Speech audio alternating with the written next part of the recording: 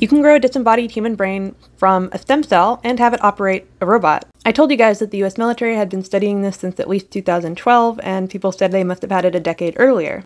And they definitely did. I bring you the very first brain-operated robot.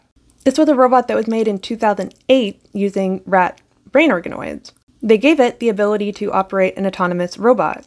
Of course, now we put them in spider drones. Human brains are far more complex than any other kind of brain we know of. So it makes sense if we wanted a really smart robot, we would want to use human brains to do it. And we can indeed combine them with AI. Now, we have known that you can immerse disembodied brains in game world for a scary long time, starting in 2001 in the publication database. I don't think brain-controlled robots went very far because they just aren't that smart. But it wasn't until AI got really scary good that we had the ability to make them smarter. AI is so powerful, but what it lacks is creativity. Having biological AI could bridge that gap. And we know they're good at it. We know they're better at learning than even our best AI models.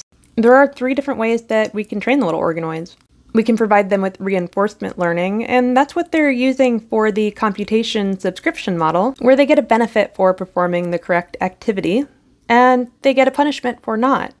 We can do unsupervised learning, and that's what they've used to teach them language, where they can communicate with AI and they're able to learn just because they're enjoying it, for lack of a better term. They're learning and it makes sense. Then there's the really powerful supervised learning, where we can take what they start to understand and then provide them more of that, and it's directed at what kind of task we want them to do. For the ones that you can presently rent out to do computation, and by the way, I want to run them on a large language model so bad I want to talk to a brain organoid. They have a method of teaching them where when they do the correct task, they get a little jolt of dopamine. In fact, the spikes in their brain activity will activate this little dopamine release mechanism.